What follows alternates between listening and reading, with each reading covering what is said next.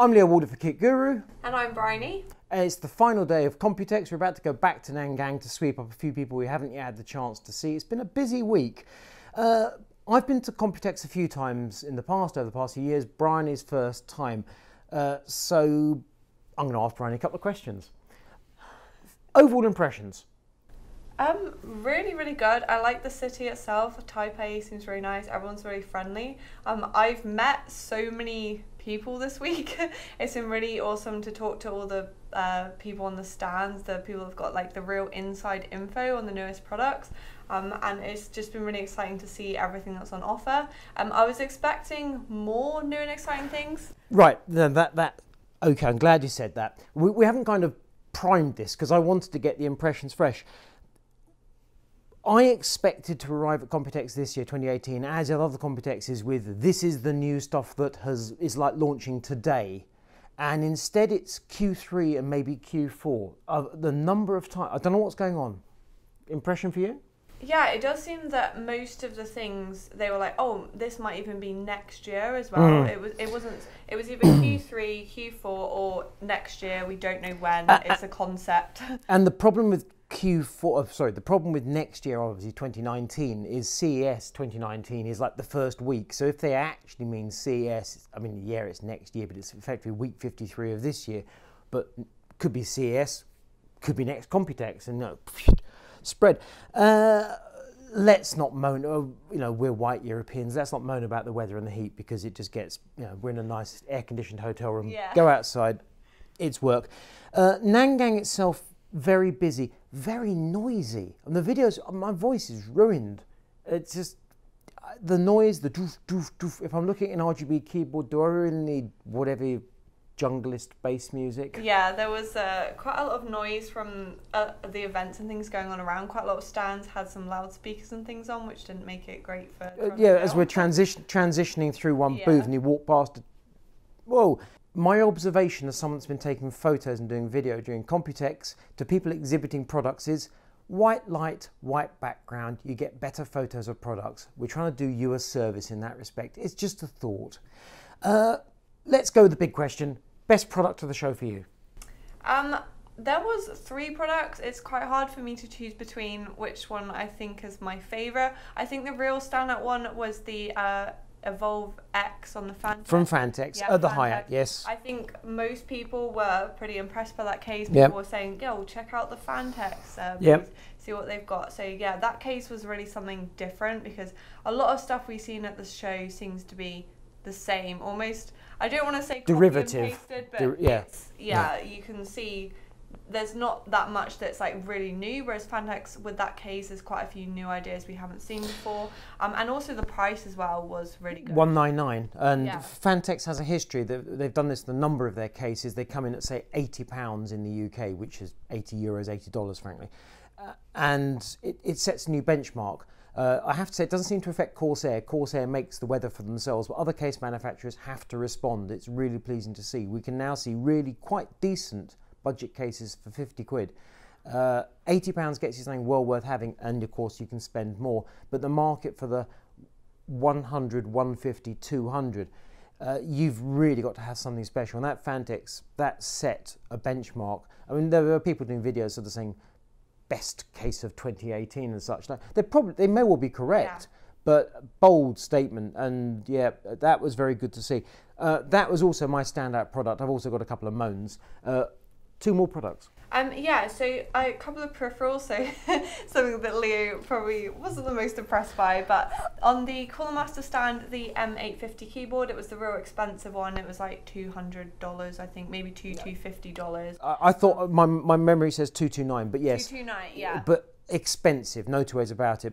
But it looked good. It really looked good. Yeah, it was very impressive, and it had the aimpad technology as well that I haven't seen, where using the linear Cherry MX switches, it could detect how much pressure you put through the keys. Was that the infrared where it detects as the key? Right. Infrared, okay. Yeah. Now you see, with keyboards, my interest in keyboards. This is just a confessional.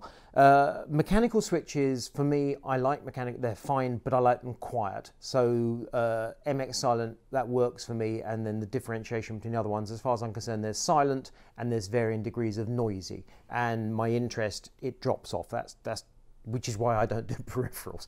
Be the world's worst peripherals reviewer.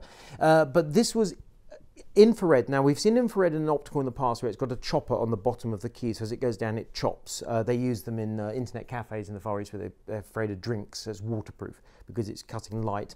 This was, as the key approaches the infrared, it's detecting the decrease. I guess it's like a parking sensor in miniature. Yeah, in a way. That makes sense as to how it would work. Right.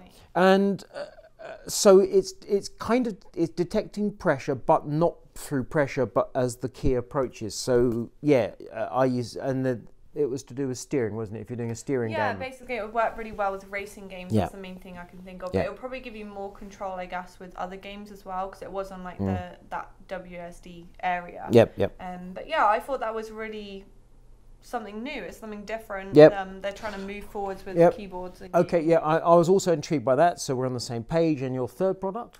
The third thing I liked, it's a bit of a silly one, but it was actually a headset stand on the MSI. The MSI, the Dragon. It was a little bit lost on this one, I guess. It was just but it was a headset stand. It had wireless charging, which I thought is a good useful feature. That's but it good, also they were calling it the Lucky Box.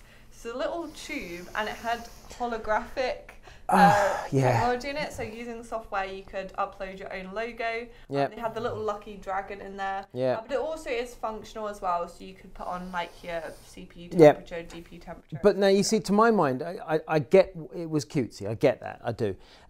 In a similar way to Asus was showing off. I'm not going to try and do the names because they were just unpronounceable. Ryojin or some such. Two all-in-one liquid coolers. They're showing two 240 models. They're doing them in 120, 240, 240, 360, and they seem to be the same thing, except they've got a round pump top and sort of an angular pump top. I think it's the same hardware inside, but they're using the technology they've used with some of their really high motherboards, where it's got like a LCD screen on it, and you can therefore use it to either display, in their case, obviously the Zeus ROG logo, or if it comes for review, I'm sure it'll have a Kit Guru logo, or you can have a little picture or something. It's cutesy. Yeah. It can be functional. Yes. But you know, will you be looking there to check your CPU temperature or not? Remains to be seen. I kind of quite, but for me, the thing is, the fact I remember those products, I expect there to be a dozen other products that drive those into the background. And the headset stand is the sort of thing I expect to walk past and kind of go, oh, and then it's gone. And the fact it's your third best product, you see, that to me. Because it's silly. It's something different. Understood. But the fact that the other products, my gripe for Computex 2018, we knew in advance there wouldn't be any major launches. We've got some processor stuff I'm going to bang on about shortly. But NVIDIA has just said it's not happening. You know, new graphics chips, forget about it for some good while. We're hoping that E3 is going to give us some solid info and a date or some such, and then we can get on. But Computex, it wasn't lined up. They didn't bring anything out the bag and say, you know, we said we weren't there. Here it is. Didn't happen. No. So that was a thing. So we're back once again to RGB lighting. Have you seen enough RGB lighting? I've seen a lot of RGB lighting. Have you seen enough RGB, or do you want more? I'm trying to think what else they could possibly RGB. I know there is a cable coming out with RGB lighting. Yeah, we saw some modded PC with modded PC a company trying cable, well, it's not, cable. Strictly speaking, it's not an RGB cable. It's like a cover that clips over the cable. So it clips to the combs of your individual cables, but it makes it look like it's, but yeah, RGB. This is the ATX main power cable from your power supply. So yeah, we saw that, and I thought, well, actually it was all right, but I wasn't blown away. No. I was more blown away in terms of style and sophistication by the wood products that EKWB were showing.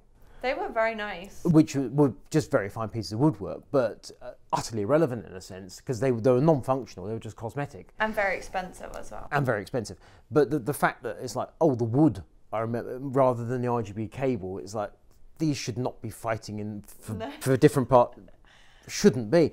But the thing about cable, just before I came out, I reviewed the Cooler Master, probably Master Case H500M, which is a variant on previous H500s, the P and the Mesh, and it's got addressable RGB, ARGB. And I managed to burn out the RGB controller, and I didn't understand what I'd done. Cooler Master is fairly clear that what I did was I plugged the ARGB connector into an RGB connector on the motherboard. The Asus motherboard I was using has both types of headers, 2 of each, which is really good going, because most motherboards you might have 1 or possibly 2 of each type. Good going Asus. And it would seem I plugged it, and that burns because it feeds juice to the DIR. Now here's the thing with this. I'm supposed to know what I'm doing, because I do this for a living. If I can connect the wrong thing and it hasn't got a great big make sure you connect it to the right place, then am I the only one that's going to do this? I mean, surely there must be others who are going to do this. ARGB, RGB, standards, it's just a nightmare.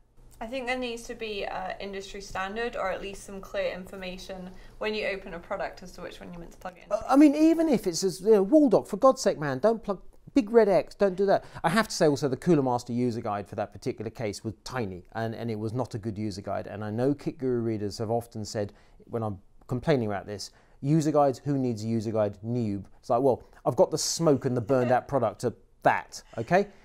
So a decent user guide and a clear picture is a delight, but the standards. But my concern, and Brian is quite correct, that if all the manufacturers could get together, say your Mystic Light will work with your Aura and everything just works, because this takes us on to the Corsair software. Yes. Now, this is peripheral territory, so over to Briony. So they have updated, most people know like the IQ software is brand new, and it has been a little bit buggy, but I've been told there is an update, so when I get back home I'm going to update and hope that fixes my issues. And they've also brought out some RGB RAM. Well, they've updated the RGB RAM. The RGB RAM. To Pro, they've called it Pro. Yeah, so it basically means that it's going to have more functionality with the new IQ software. So it's like direction, speed, whereas at the moment I think it's, well, there's still plenty of options, but there's even more options. Like you can control each stick individually, and there's more LEDs. Different zones and patterns. But the thing is that when I see that, my immediate thought is it going to work? If you have an entire, to use the term, Corsair ecosystem, just Corsair end to end, will it work flawlessly? And your immediate thought is, well, it might, but good luck, because things go to sleep, things wake up, and it's just lap of the gods. And of course, it's managing firmware updates and such like as well. So that's all going on. If you have, in the case of Corsair, and this is not hitting on Corsair, it really isn't. If you've got Corsair everything and Corsair software, it ought to work, because that's how it should be. Then Windows will update, and then we'll see how it goes. Yeah. What happens if you have a Cooler Master case with Cooler Master software, with Corsair memory, with Corsair peripherals, with insert name here of some other brand of RGBness, as we've discussed, and a Zeus liquid cooler? You could very easily have 3 sets of software running. That'd be quite reasonable. The chances are all going to work nicely together. It often doesn't. I've definitely had experiences where the different RGB softwares interact with each other, because I'm testing different peripherals all the time, or have RGB lighting. I've got Corsair software running for the fans and things in my case, and yeah, often you'll find it normally sorts itself out in the end, but you'll be like, oh, maybe this isn't doing what I want it to do. So it would be nice that RGB lighting, I think, is quite a nice feature. I don't think it's going away anytime soon. No, it's here. I mean, until they get like an AR thing where it's basically in front of your eyes and they haven't got to put it in this. No, it's here to stay. I mean, that fight is lost. We can agree. Should we talk about processors? Yes. Right, so we did the AMD press conference on, I think it was the Tuesday. AMD does this every year. They kind of bounce a press conference on you at the last minute. And we thought we knew what we were expecting, which was a whole load of we sold loads of laptops, which in fairness to AMD, in recent years, they haven't been able to say that, because would you buy an AMD mobile solution? Not really. No. I mean, it's Intel wall to wall, and it's Intel and then with NVIDIA graphics for gaming. And AMD does now have some proper laptops. If you want a laptop, you can buy AMD for sensible money that does what you want, and it's a reasonable choice. So they're very happy, and fair play to them for that. And then they're talking about 7nm graphics, but they're talking about the professional graphics, and you go, well, that's reasonable. And they're talking about EPYC, which is a server chip up to 64 cores, and they later on then went on to say EPYC will be moving to 7nm, which for the server market should be very big news. And then the kind of close to the end, they said that the new Threadripper was coming. We knew that, 14 nanometer to 12 nanometer die shrink, just like second gen Ryzen 7, and you're expecting a slight bounce in clock speeds, but the same core counts. And then they, as everyone now knows, said, and of course 24 core and 32 core, and it's like big whoop and yay and happiness. Yeah, there was a lot of excitement in the crowd when that was announced, actually. You need to be really cautious about that though, because we're towards the back but in the middle, and the whoop, you can hear the whoop actually is at the periphery of the room, which is where all the PR people are stood and all the marketing people, and they're trying to get us all going with the whoop. So actually the applause starts there. But there was genuine excitement. It was genuinely proper news. But no, we did not go whoop and yay. Not we don't do that. But in a sense, for AMD, this was not a difficult thing to do, and I do not wish to belittle the AMD engineering staff. Socket TR4 does EPIC. They call it something different, but the same socket. So they, apart from electrical differences, support for ECC and such like, and the processor has a different substrate and such like. But in principle, you can take an EPIC and put it in a Threadripper board. You just have to trick the motherboard to at least acknowledge what you've done. So for AMD to do it at the factory is entirely doable. For me, the impressive thing is that X399 chipsets support the new processors. It's not one of those, you need a new chipset you need a new BIOS, but you don't need a new chipset. We were subsequently told by ASRock, and I hope I'm not betraying any confidences, because we weren't told it's a confidence, that any plans for X499 have been either parked, cancelled, or whatever. So the Threadripper platform is X399. So great, I've got one of those. Well, I've got a few of those, but I'm using one of those, so I'm happy. Update my BIOS, I can drop in a processor. This is good. I'm currently using the 12 core, the 1920X, that runs to 3.6 gigahertz or something. So what I was expecting was to get a new processor at some point for lots of money, and that would hopefully run to around 4 gigahertz, 10% improvement. I'm happy with that. More power, I've got good cooling, so I'll be happy. And now I've got the option of 16, 24 or 32 core, but I don't know what the clock speeds are. Yeah, it would be interesting to see how well they perform with like different programs and things. Obviously more cores, but it's not going to be that exciting if the clock speed is... Well, in my case, Adobe slow. Premiere is the thing. The idea that gamers are going to... I mean, I'm sure some gamer will rush out and buy a 24-core, 32-core processor, although Lord knows why you do it. But More if you money do... than sense. And we look forward to your experiences, because everyone's complaining games are not highly threaded. Well, there you go. But my guess, and this is where I'm into guesswork, is the moment Threadripper turbos to towards 4 gigahertz, but not 4, you can overclock it to about 4 gigahertz. They really don't overclock well because they come out the factory pretty much at the limit. And my guess is that the new processors are going to run up to around 3 gigahertz, looking at what EPIC does. And therefore, you're going to have to decide, do you want even more cores at lower speed, or do you want the same number? I mean, after all, 12 and 16 cores not to be sneezed at. You know, I'm doing well here. But, you know, approaching 4 gigahertz, and it's not going to be everything you can eat. You're going to have to decide. I'm going to have to decide, actually. So I haven't got to pay for it, but I probably shall. That's going to be painful. I hope I don't buy the wrong processor. And the reason that AMD did this, of course, was that the day before, well, probably got the timeline wrong. Anyway, the day before AMD announced this, Intel had told us they would be producing this year a 5 gigahertz 28-core processor. And they demonstrated this with Cinebench to demonstrate 28 cores at 5 gigahertz. The performance was enormous. I mean, obviously it would be. And it just seems like rubbish. It seems...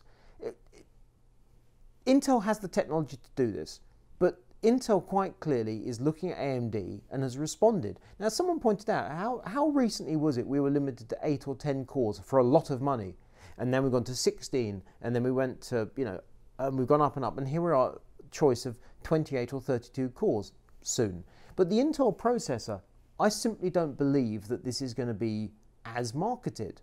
I'm sure Intel can produce a processor that will do this thing because they've got the Xeons. But to get to 5 gigahertz, a wise man suggested to me you might be looking like minus 100 degrees C in order to get the clock speeds that you want, which obviously is not conventional cooling.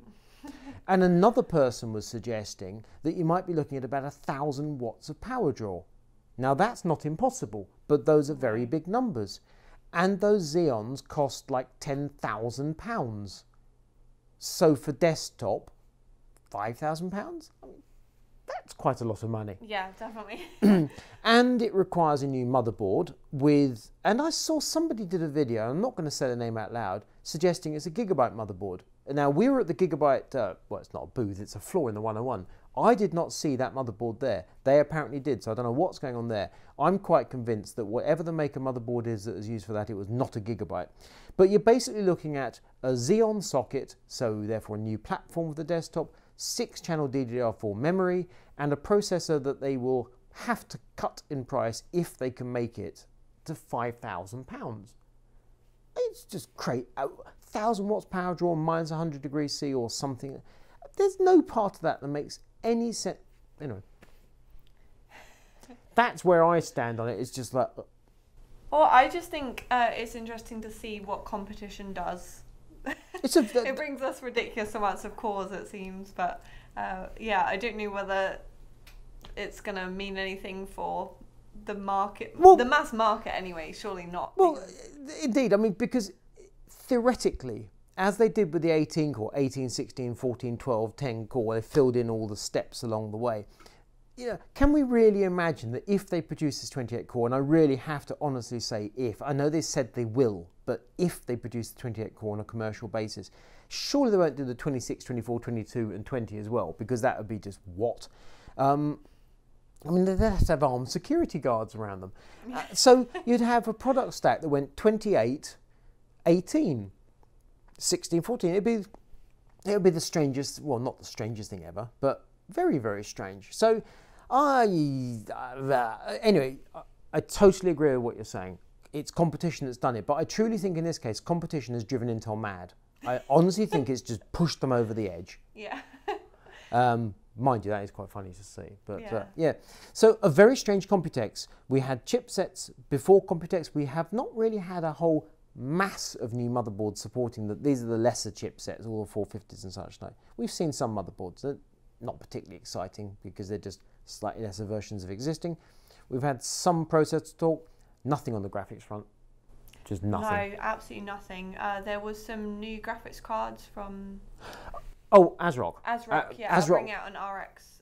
ASRock's going to do AMD, Vega. but really the news there is ASRock's going to do AMD in Europe because they're going to do them in the Far East anyway, and they were told that they could do them in that market. But so they're going to do. But they were reference design. Yeah, there was nothing too special about them. Some black cards with ASRock stickers on, really. So. No, so we shall see. I was actually looking around at water block compatibility with Vega graphics cards a week or two ago, and the water blocks I could find were compatible with the original factory cards, and then when you move on to the aftermarket ones from Sapphire and such like, they're not compatible.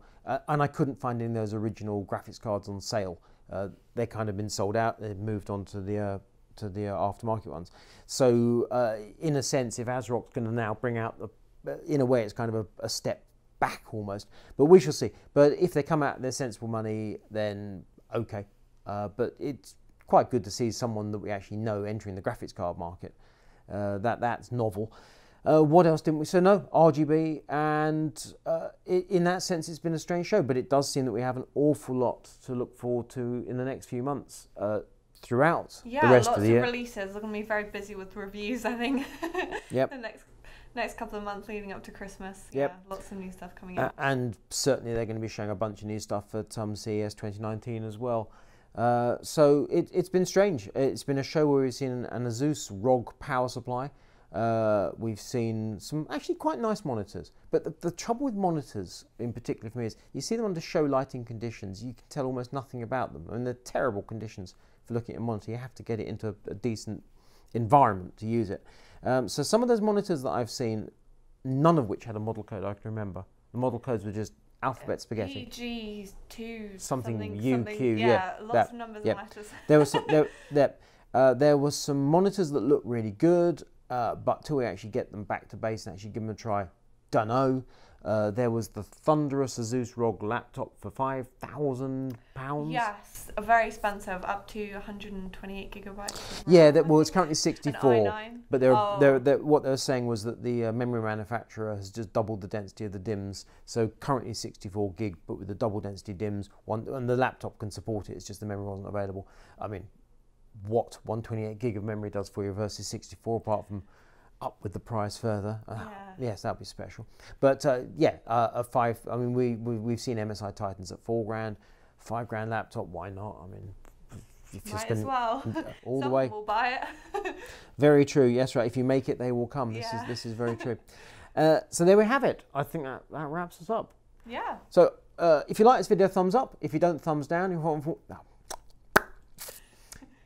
If you like this video, thumbs up. If you don't, thumbs down. If you want more from Kit Guru, click to subscribe. Hit the bell button, will alert you to more videos as they become available. I'm Leo Warder for Kit Guru. I'm Briony. Thank you very much for watching.